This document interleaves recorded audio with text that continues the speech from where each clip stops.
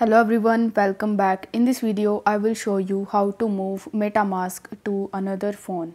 In order to do this, you first have to launch your MetaMask mobile application and then you just have to log in into your account.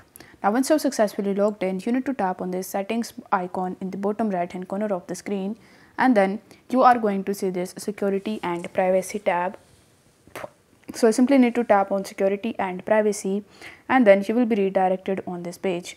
Now over here it will show you that you can protect your wallet by saving your secret recovery phrase in various places like on a piece of paper, password manager, or on the cloud. So here it will show you the prompt which says reveal secret recovery phrase. So if you tap on it, then it will ask you to reveal your secret recovery phrase. You need to correctly answer 2 questions. So you will have to click on get started.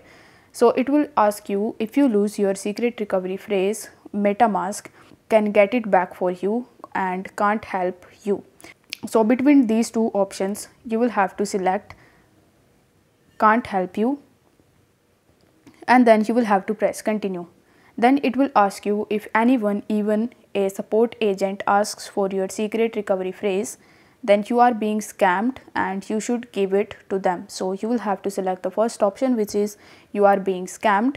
So it is also the correct answer.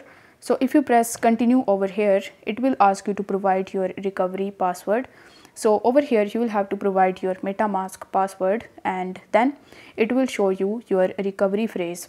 Now once you find your recovery phrase, you will have to copy that, and whichever phone you are using, which you are saying is your another phone, you have to use that phone, and then you will have to download and install MetaMask into that. After that, you can use this recovery phrase in order to log in your account with your another phone.